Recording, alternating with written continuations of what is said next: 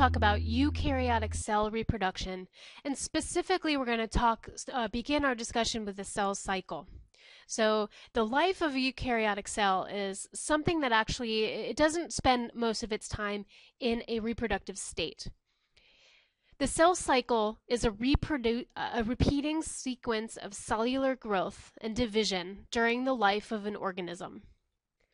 The cell basically spends about 90% of its time in the first 3 phases of the cycle, which are collectively called interphase.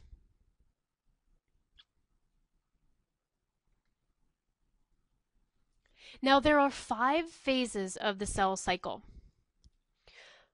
The first growth phase, or G1 phase. Now during the G1 phase, a cell grows rapidly and carries out its routine functions. So during this G1 stage, which is right here, this is our first stage. Synthesis is the second stage. Now this is where a cell's DNA is copied. So in this particular case, we have something called DNA synthesis. This is our second stage. Our third stage is something called the G2 phase, or the second growth phase.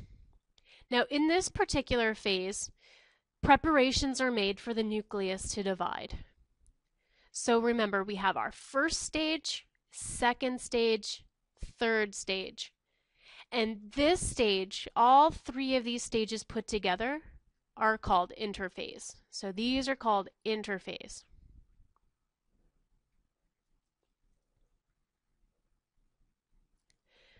Mitosis is the 4th stage of a cell cycle.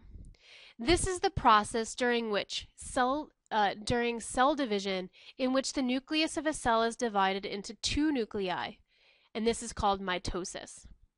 Now notice mitosis here is very, very tiny. It doesn't spend a whole lot of time in the mitosis phase.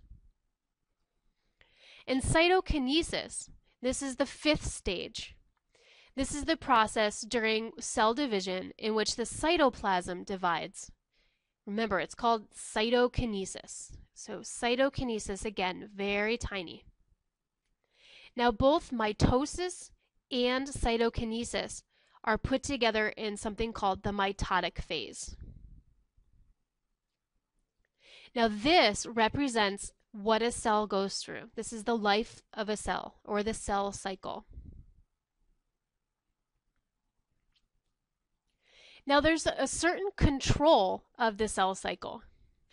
The cell cycle has key checkpoints, also known as inspection points, at which feedback signals from the cell can trigger the next phase of the cell cycle. This is kind of like a green light. Other feedback signals can delay the next phase to allow for completion of the current phase. And this would almost be like a yellow or a red light. If, for example, there was something that happened in these particular phases that the cell knew at these checkpoints that weren't finished, then it wouldn't allow the continuation of the cell to replicate, either, let's say, replicate its DNA or grow bigger or something. These are the checks and the balances to make sure the cell is doing the right thing. Now, during these cell division checkpoints, let's see exactly sort of the questions that these checkpoints answer. So there's checkpoints at the end of the G1 phase, the G2 phase, and the M phase. Now these checkpoints determine whether or not the key cellular processes have occurred before moving on to the next step. So in the G1 phase, does the cell need to divide? That's a main question that the G1 checkpoint checks. In the G2 phase, remember down here, G2, right at the end of the G2 phase, was the DNA replicated properly? Were there any damages? Were the damages repaired? Are all materials needed for mitosis present? That happens at the end of the G2 phase. Now at the M phase, right at the end of the M phase, so we're looking at this checkpoint right here, are the chromosomes aligned at the metaphase plate? Are the spindle fibers attached? So the M checkpoint really checks for the stuff that happens in the mitotic phase.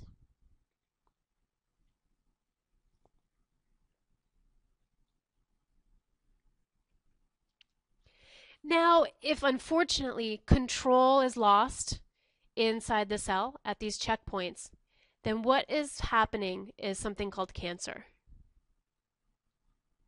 Now, sometimes certain genes contain the information necessary to make the proteins that regulate cell growth and division. However, if one of these genes is mutated, the protein may not function, and regulation of cell growth and division can be disrupted.